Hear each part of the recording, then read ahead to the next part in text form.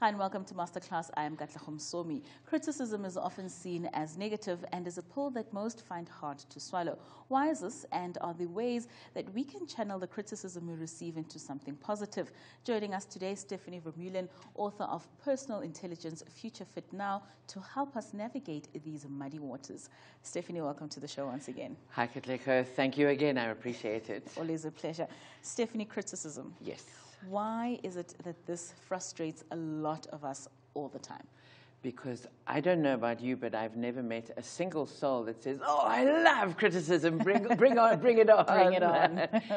There is a very interesting idea written by somebody who wrote a book called Subliminal, and it's quite a popular business book at the moment, Leonard Mlodinov, and he talks about that criticism is the most devious form we have as human beings of making ourselves feel better. That is so true.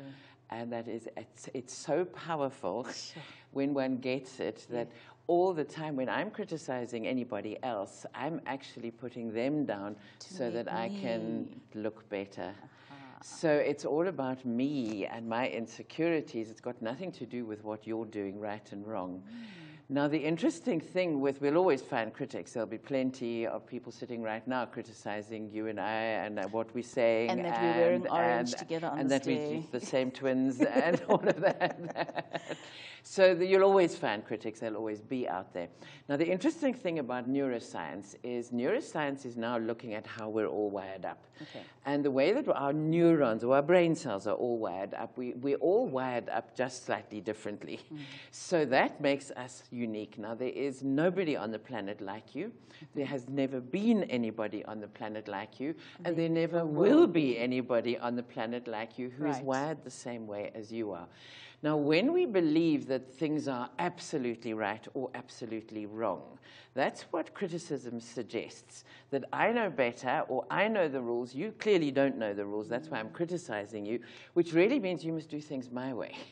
Now, why? Why should we always do things your way?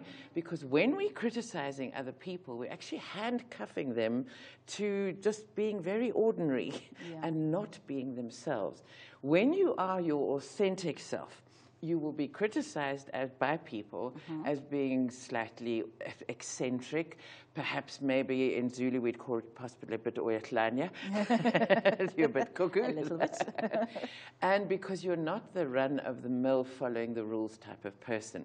Now, in our world today, we're living in this exhilarating disruptive revolution. So if we all just keep doing things the way we learned them at school, for example, because school is where it starts, you'll be criticized for your hair is too long, too short, or sorry, your skirt is too short, or whatever, all these stupid things. Or girls are still criticized in school for not being neat. What do you need to be neat for heaven's sake? Where does that get you? So there's all these rules that are applied. Now, there are social rules that we agree to. In Johannesburg, most days of the week, we kind of agree to drive on the same side of the road for most of the day. Not all day, but sometimes. And that's quite handy, so we don't sort of kill each other in our individuality. But those are the social rules that work, and we all agree to them. The sort of criticism that we're talking about is not social rules-based. It's my rules-based. And it's that everyone knows. Now, I don't know about you, but I certainly didn't get a rule book about everyone knows. And if you do that, you literally are resigning yourself to leading a very mundane and ordinary life. So one has to then take the risk. Okay, I'm going to do things that make me happy and work with my individuality, because in my individuality and in your individuality, we have something very unique to offer. Now, we can water that down with everybody else's criticism. It goes, no, you don't do it like that. You don't say it. It doesn't work like that. So-and-so's theory says it's not so. Then it's not. And it's now gone. So if we take in other people's criticism, we literally are watering ourselves down and handcuffing ourselves to the mundane. If we want to make a difference, and we want to make a difference our way, we literally have to ignore the critics. And they will be there, but we need to know it's their stuff. So it's them trying to make themselves feel better rather than anything to do with me at all. I bet most of the people who criticize you probably don't know you very well. There may be some close people who do, but it's none of their business to criticize you. Because if you can have a discussion, if they say, look, you're treading on my toes, it's a boundary issue, that's a different thing. Then we can agree to actually go, all right, well, I didn't realize that I was doing that, so I'll stop doing that with you. And it's knowing who we're dealing with also.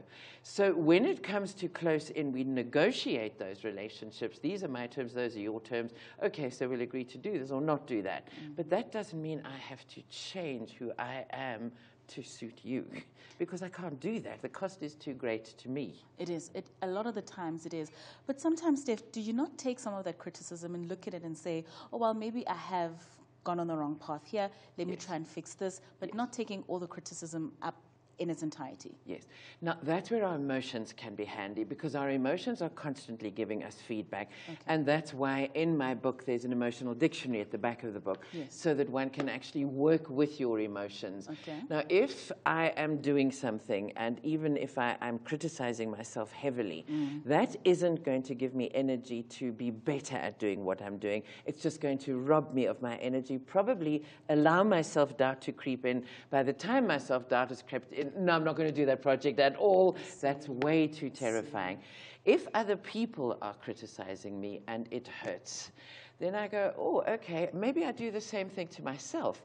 So we learn from our experiences rather than take on board other people's criticism.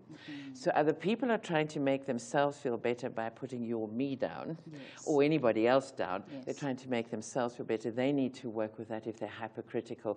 The problem is, if you're hypercritical, it's because you're hypercritical of yourself. And so if you're very, very critical, which can go into the ideals, supposedly like perfectionism.